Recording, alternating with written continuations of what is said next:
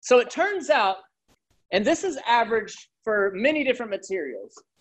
So this is not true for every material, but many materials have these different regions of the stress-strain diagram that are pretty interesting, have interesting properties.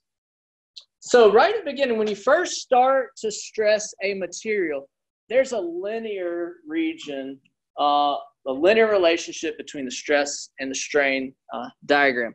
And so we're going to call this region the elastic region. All right, we're going to call this the elastic region. That's the linear region where a little bit more stress gives a little bit more strain. A little bit more stress gives a little bit more strain. And the slope of the elastic region is E. So let's maybe come down to our next page and just talk about the elastic region.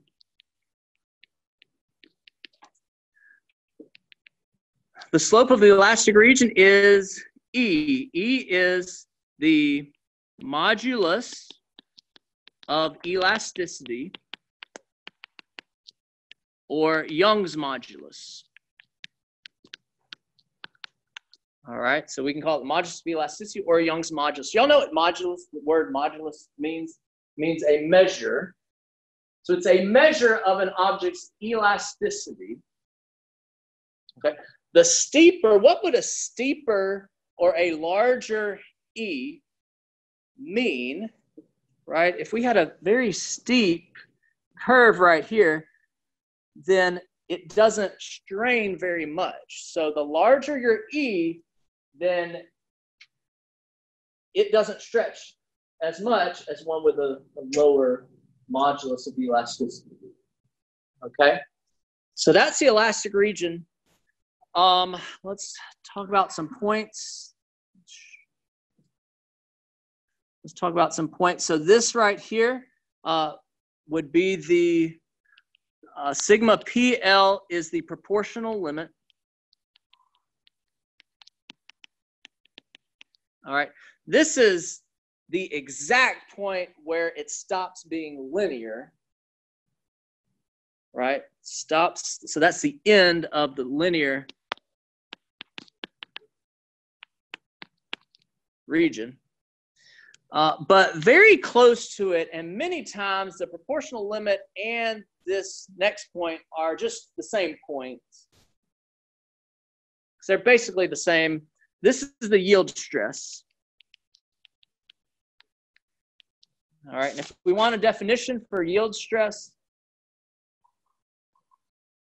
this is the point at which the material begins to deform permanently. Point at which the material begins to deform permanently. Permanently. So y'all can write that maybe. E-N-T-L-Y. But many times we're going to group those two. We probably won't even deal with a proportional limit.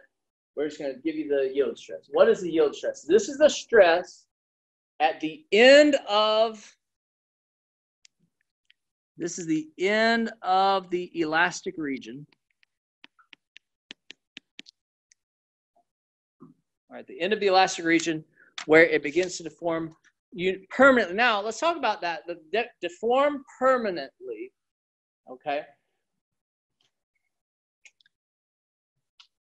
When we're in the elastic region, if we give a little bit stress to that black dot, if we let go of the stress, it goes back down to 0. And there's no strain when there's no stress. You know, our axes are stress and strain. So there's no strain when there's no stress. And so if we load it up to here, to this point, if we unloaded it, it would go back. All right, if we loaded it here and unloaded, it would go back to 0. If we loaded it here and unloaded, it would go back to 0. But once we get past the elastic region, do you know what happens if you unload it it unloads at a slope of E. And so if I loaded it up to here, past the yield stress, when I let go, and when you let go, there's no more strain. So I'm going all the way down. It would end right here at this pink dot. What does that pink dot mean? That pink dot means there's zero stress anymore, but it has some deformation. So it begins to permanently deform outside of this elastic region. That's why it's called the elastic region, right? That's why it's called the elastic region. All right, so let's kind of write that down. We're still in the elastic region. I need a better way of organizing this.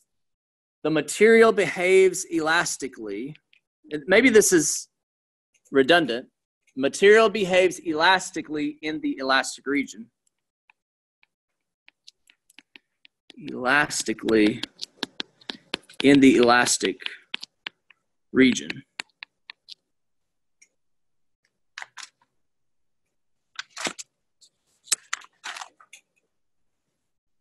Okay, I might kind of give an overview of these next few and give you a handout next class. But those are some interesting things about the elastic region.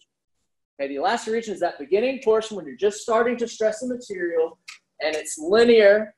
It has a slope of E, and it bounces back to its original shape when it's in the elastic region. Doesn't that kind of make sense, right? You can stretch some things, and then they go back to its original shape. But if you stretch something, you get to a point where if you stretch it too much, it bounces back some, but it is deformed permanently. All right, so the next region is the yielding region. This one right here is the yielding, Y-I-E-L-D-I-N-G, right? Yielding region.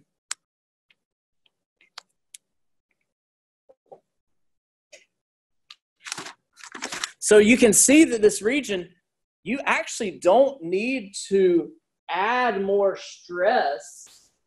You get to a point where your material just even if you keep pulling it with how you're pulling it, the material starts to stretch.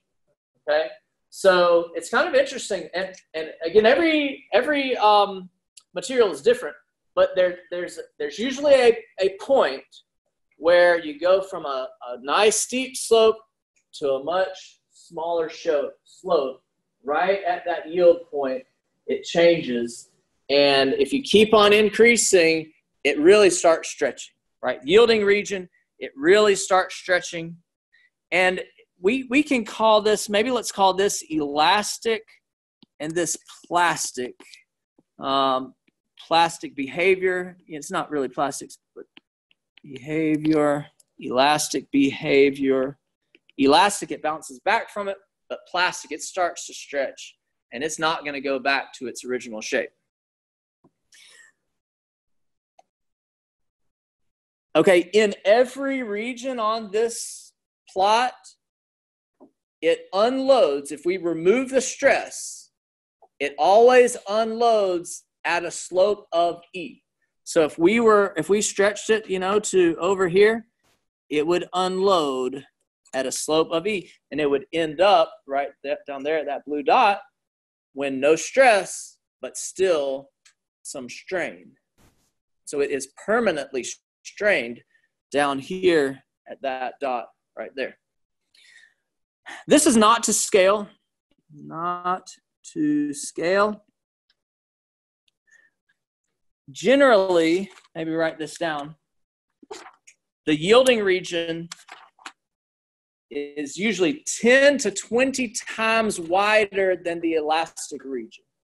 Yielding region is 10 to 20 times wider than the elastic region. If we were really to draw most of these diagrams, it would look like this. We wouldn't be able to see the elastic region because it's so thin and so small compared to the yielding region. So this is 10 to 40 times wider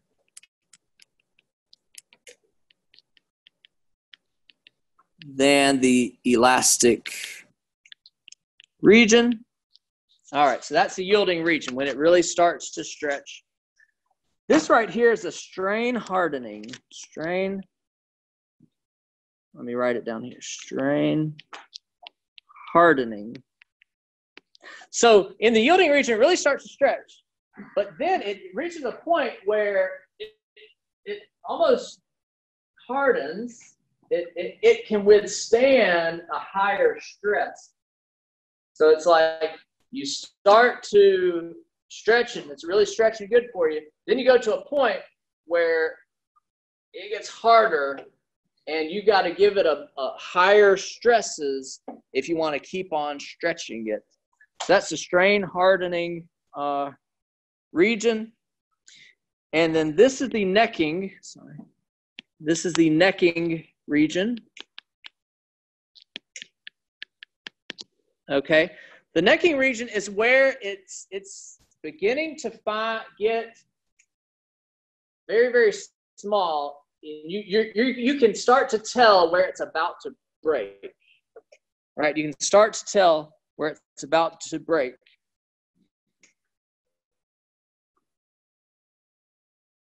So let me write a little bit. Necking.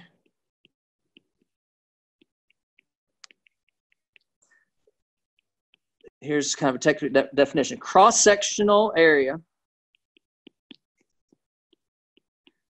begins to decrease in a specific spot, in a localized spot. And so you can start and watch the video. You can really start to tell, oh, it's about to break right here. It's you know, it's really, you know, if I'm pulling this way and this way, then the necking region is where it really starts to decrease in a localized spot. Okay. A few things. This one right here is the ultimate stress.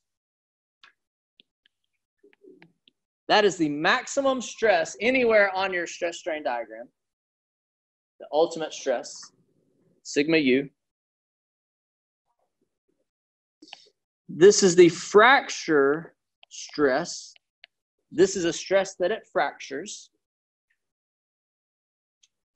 So at some point, it gets to a point where it breaks, and then that's the end of your stress strain diagram. You can't have any more stress. So right there, it fractures. That's a fracture stress. Okay, this line up here, this line right here is the true, this is the true curve, the true stress strain curve. That would be the line you would get if you kept on remeasuring the cross-sectional area of your specimen. Okay, but we as engineers don't want to keep on remeasuring. We're just gonna stick with taking the force and dividing it by our original area. So this is the engineering curve. This is the engineering stress strain curve, where we just assume that it keeps its original cross-sectional area instead of because imagine this, you know, if you have a force and I have the same force, if I keep remeasuring my cross-sectional area and my cross-sectional area is decreasing, the stress curve, you know, is larger than my my engineering curve. Okay, now in all of my other classes, dynamics, statics, mechanics, or thermo, any other classes I teach, I actually don't give a lot of definitions. You know, I just test you on problems, 4 problems on the test. This class, and you can look at my old test, this class, I do want you to know the areas, the definitions of the stress strain curve. All right. So study this. This is probably ugly. You can probably find a better, maybe I'll find a better stress strain diagram. Look at your book.